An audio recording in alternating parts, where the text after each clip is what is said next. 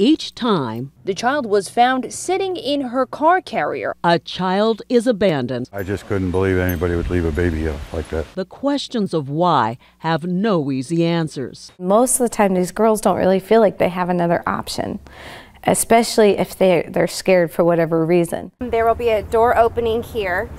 She'll open the door, place the infant inside, and get them the help that they need. Sarah Koeppen and Tiffany Tarola are creating a baby drop box in Metro Atlanta called the Hope Box. The Hope Box is a place where a woman who's unwilling or unable can drop off her baby, no questions asked. It has a door to the outside where a mother can come and place her baby and close the door, and it automatically locks. It will be the first of its kind in the United States. They're constructing the Hope Box in a small strip shopping center in KENNESAW. There's a 24/7 monitoring system in the box, as well as outside of the facility. We're going to be placing security systems, so there'll be a monitor viewing at all times.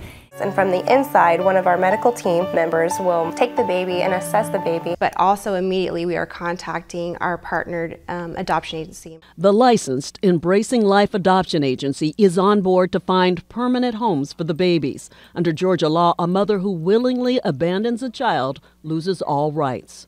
As we are not an adoption agency, we are not an orphanage.